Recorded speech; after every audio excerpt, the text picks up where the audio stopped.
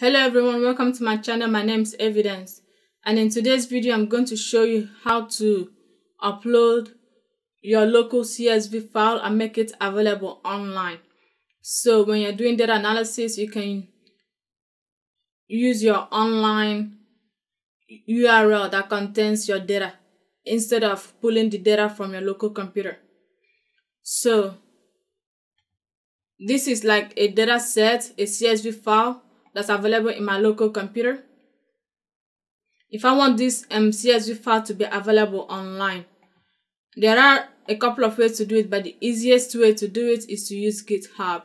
So log into your GitHub account. As you can see, I'm logged into mine, and let's just go under this repository, and from here you can click on upload files, and then you choose the file, the CSV file that you want to upload. In this case, I want to upload this file.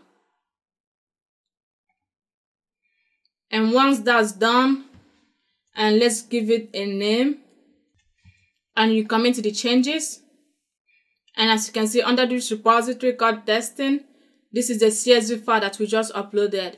If you click on it, you see a snapshot of the CSV file itself. Now, for you to get the URL that you will use in your data analysis, you click on raw,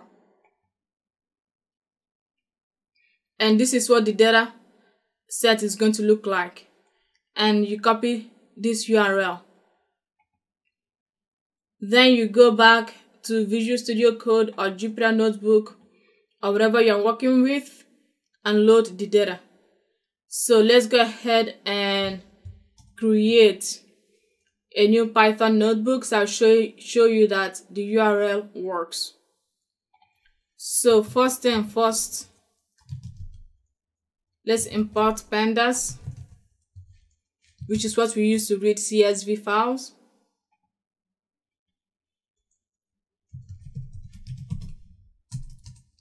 And we do pd.readcsv, which is pandas.readcsv. And in this case, I'll type in the URL that I just copied. As you can see, this is the URL that I copied from online. Let's run this, and then let's do expectancy.head. As you can see, the data itself is loaded. So this data in our online URL has been loaded on our local computer. So whenever you're working on your local computer, you can just use the URL instead of getting the data from your local machine. And that is how you would take a local CSV file and make it available online. If you don't have GitHub, there is another way to do it. The second way you could potentially do it is to go to this website, sharecsv.com. And just so you know, this is not a secured website, but it will work. But it works a little bit differently than GitHub. So the way this website works is you upload your file, and after the file is uploaded, you see a snapshot of what the file looks like. And then you can just grab this URL,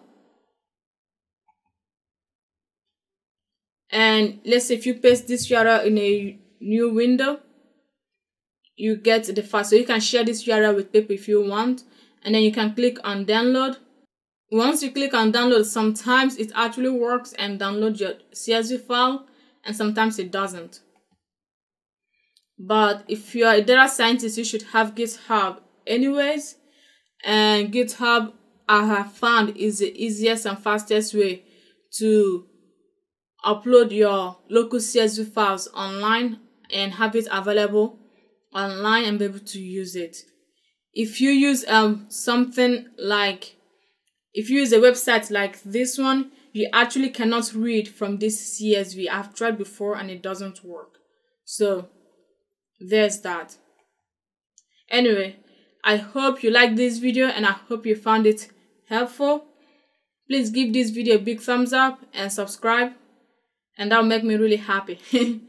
Thank you all for watching, and I'll talk to you guys again next time. Bye.